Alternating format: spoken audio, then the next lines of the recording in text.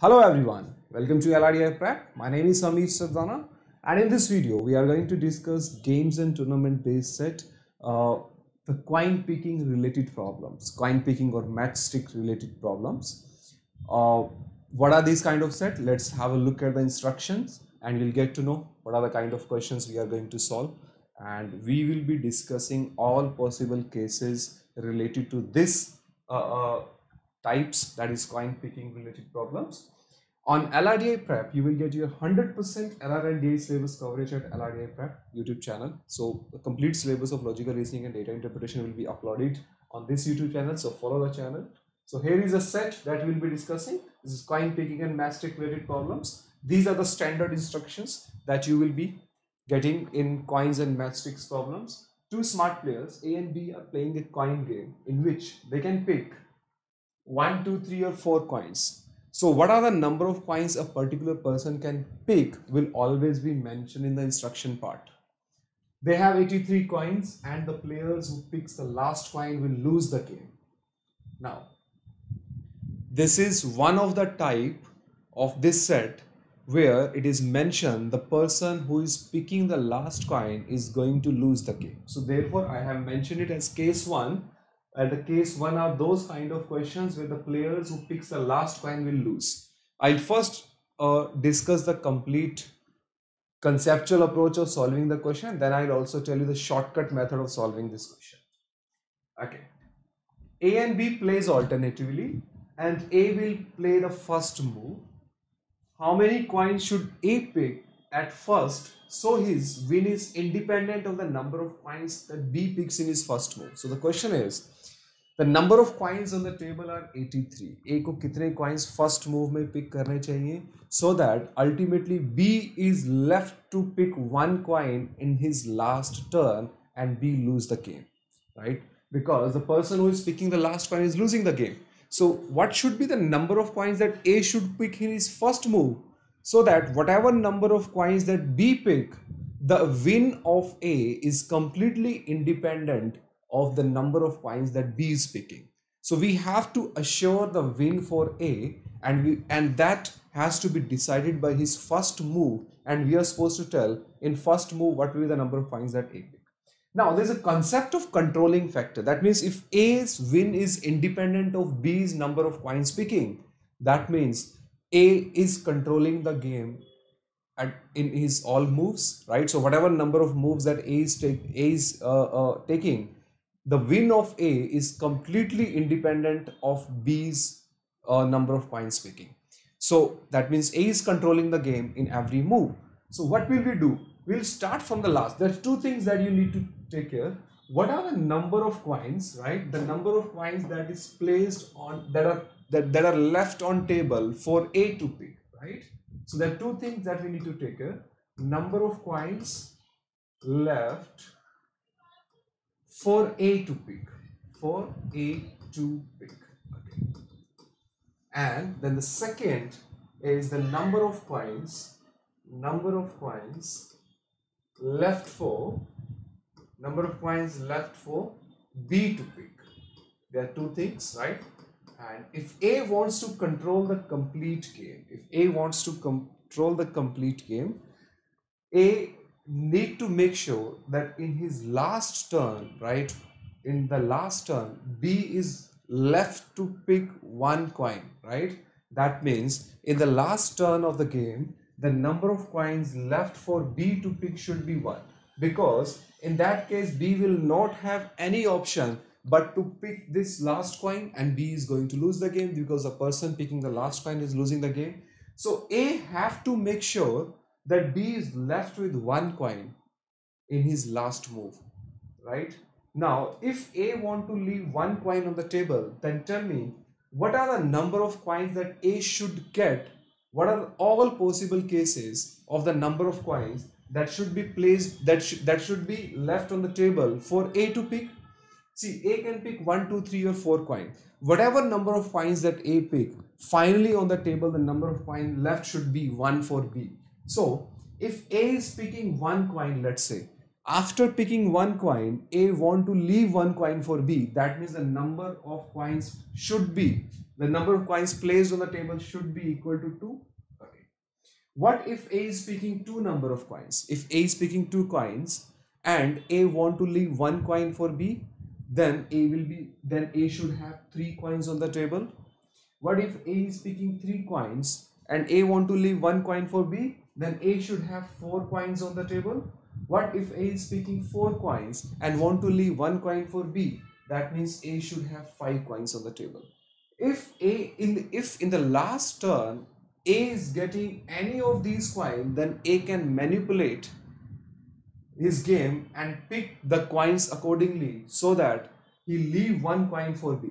Let's say if the number of coins placed on the table are 2, then A will pick 1 and 1 coin will be left for B, and B has to pick that coin and B will lose the game. If A picks 3 coins, if 3 coins are placed, A will pick 2 and left 1 coin for B. So this is a controlling factor, right? You see that? If A is getting any of these coins, then A can manipulate, right, his game and will ask B to pick the last coin. Okay. Now before this turn, B will be picking some number of coins. Now what should be the number of coins that should be placed on the table for B, so that whatever number of coins that B pick, A should be getting any of these number? Because if A is getting any of these number, then he will make sure that B will lose the game. Now you tell me, if B pick 1 coin, the number of coins left for A should be 5. That means the number of coins placed on the table for B should be 6. Because if the number of coins placed on B are 6, if B pick 1 coin, then A will have 5 coins on the table and will be able to manipulate the game. If B pick 2 coins, then 6 minus 2, 4, then B will get 4 coins and then still will be able to manage the game.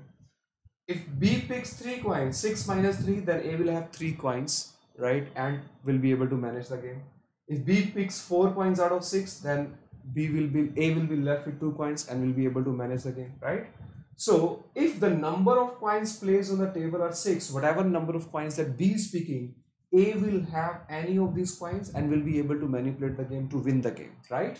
So now you see that if 6 coins are there placed on the table for B, then what should be the value over here? You see that if A is picking 1 coin and leaving 6 for B, that the number of coins left on the table are 7. If A is picking 2 coins and want to leave 6 for it, that means number of coins placed on the table should be 8. If A is picking 3 coins, right? If A is picking 3 coins and should be leaving 6 coins for B, that means the number of coins placed on the table should be 9, and so on 10. So see that this will go in this way. So this is 1, this is 6. Now 10 is the last coin here. So the number of coins placed for B here should be 11.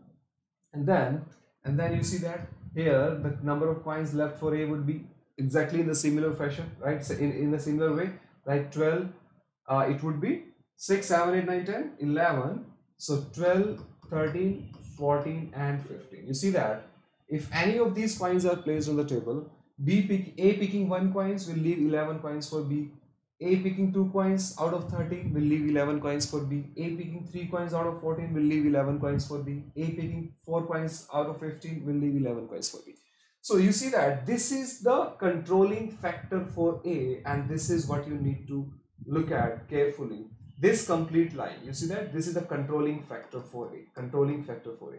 You see that this series of number of coins which are left on the table for B is following a fixed pattern, right? What is this series? You see that 1 plus 6, 5, 1 plus 5, 6, 6 plus 5, 11, and the next number you can predict using the same series method. It will be 11 plus 5, 16, right? So what A is trying to do, A is trying to leave these numbers which which are at a difference of 5, and you can carefully observe all these numbers are at a difference of 5 and of the form of 5k plus 1. You see that all these numbers are of the 5k plus 1. 5 into 0 plus 1, 5 into 1 plus 1, 5 into 2 plus 1, 5 into 3 plus 1. So the controlling factor for A here is to leave 5k plus 1 coins, the numbers of the form of 5k plus 1, right? A is trying to leave that number of coins. This in the number of coins which follow, which are of the form of 5k plus 1. A is trying to leave that number of coins on the table for B. If A continue to do so, A is definitely going to manipulate the game in his last step and will be able to win the game. So therefore, this is the direct method of solving the question, that you need to see what is this series pattern, and this will tell you what are the forms of the number. Now tell me, if 83 coins are placed on the table initially, and A has to win the game, then what should be the number of coins that A should pick, so that after picking the coins, A leaves a number which is of the form of 5k plus 1 for B. Now tell me, what is the number which on being divided by 5 give you a remainder of 1 and it's less than 83? We know that that number is 81. 5k plus 1 form number less than 83 is 81. That means in his first move, A want to leave 81 coins for B. Now if 83 coins are placed on the table and A is taking his first move and A want to leave 81 coins for B, then what should be the number of coins that A should pick? A should pick 2 coins and he is definitely going to win the game, right? So the answer to the question is 2 coins. So do you need to follow this approach in every question? If you forget the direct trick of this, then you'll have to follow it. Otherwise, the direct method of solving this question is, but this method will only be applicable in those cases where players who picks the last coin will lose the game. In that case, the controlling factor for A can directly be found out by using this concept, and that concept is minima plus maxima. Minima plus maxima, right? That is minimum number of coins that a player can pick plus maximum number of coins that a person can pick into k plus minimum number of coins. Now, if you can keep this in mind, this will straight away give you the direct controlling factor for A. Minimum number of coins are 1, maximum number of coins that a person can pick is 4 into k plus the minimum number of coins that A can pick is 1. Any person can pick is 1. So the controlling factor for A would be 5k plus 1. So this controlling factor, which we were trying to find out by taking different cases, by assuming the last coins to be 1 and then finding the number of coins for A to left, can straight away be find out if you can keep this in mind. The direct method of finding the controlling factor for A where person picking the last coin is losing the game. The direct controlling factor is minima plus maxima into k plus minima. So minimum number of coins 1, maximum number of coins is 4. It's mentioned the directions into k plus 1. 5k plus 1 4. So give me a number. That means this is the number of coins that A want to leave for B on the table in every possible turn. So now if A is taking his first move and A want to leave 5k plus 1 coins, now look for the number which is near to 83 and of the form of 5k plus 1, that number would be 81. You see that 5k plus 1 number is of 81. So if A want to leave 81 coins on the table, out of 83 he will pick 2 coins so that B will get 81, and then A will keep on manipulating the complete game, and then finally he will win the game and he will leave 1 coin for B to pick, right? So this is a direct method of solving this question, right? Minima plus maxima into k plus minima. Right, let me give you one more example to answer this question. For example, here you see that now 1, 2, 3, 4 coins are there, but the total number of coins has been changed from 83 to 84. Every other information is exactly similar. Now in this case, if I want to answer, you see that I can directly give the answer. My controlling factor will be minima plus maximum number of coins into k plus minimum number of coins. What is minimum number of coins? 1. What is the maximum number of coins? 4 into k plus 1. So the controlling factor for A is 5k plus 1. Now give me a number which is of the form of 5k plus 1 but less than 84. That number is 81. We have already seen that, right? So if 84 coins are placed on the table and A want to leave 81 coins for B, then what should be the number of coins that A should pick in his first move? 3. So therefore the answer to this question will straight away be 3, right? This is the method of solving these questions, right? We'll be discussing more question on this, right? I hope you got the concept. Now there are different cases. In the second case, I'll be discussing where the person who is picking the last coin is going to win the game. In that case, what will be the controlling factor? What will be the direct way of solving that question? We'll be discussing that in the next part of the video. And there's still more question to do. And let me give you some more question to practice. Here is question number 3 that I want you to try, right? What is the number of coins at 103, right? 1005 coins, 70. But in this case, the minimum number of coins has been changed, right? You can pick either 2, 3, or 4 coins. So try all these 6 questions. I'll be giving you the answer of these 4 questions in the next video, and then I will discuss the next case. There are some changes. There's some cases that we need to discuss in question number 3, 4, and 5 also. 3, 4, 5, and 6 also. But once you do these 4 questions, then we'll go to the second case, right? Thank you so much for watching this video, and please subscribe to the channel to cover your syllabus of logical reasoning and data interpretation for MBA Entrance Exams, and also please share it with all of your friends. Thank you so much for watching this video.